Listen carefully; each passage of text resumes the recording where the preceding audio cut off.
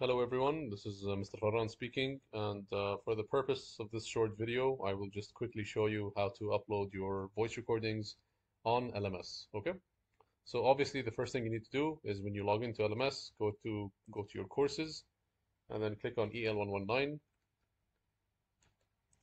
and on the main page of EL119, you will see that basically you will find a heading that says audio recordings.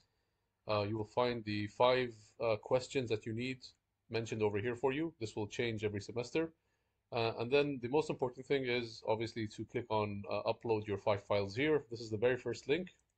Okay, once you click on that, at the very bottom over here, it says add submission. Okay, so you click on add submission. Okay, and then all you have to do is just basically upload the files that you recorded. Okay, now someone asked me, how do I record the files? What do I do? What program do I use?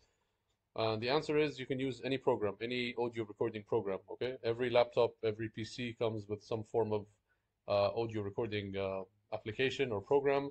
So what you do is you record your ideas and thoughts for 2 to 3 minutes for each file. Okay, and then you save the files and then you simply upload them on LMS. Okay.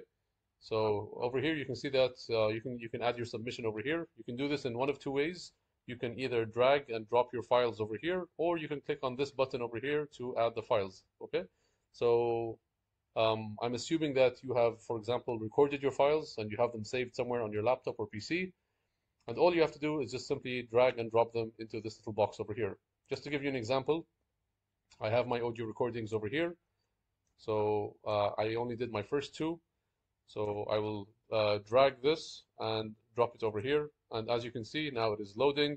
And now, after you see the icon, it has been saved. Okay, so you can see that I have one file added. It says Mr. Farhan recording number 1. I can do the same thing with my second audio file. Again, drag and drop. And when I do this, you will see that I have two files saved.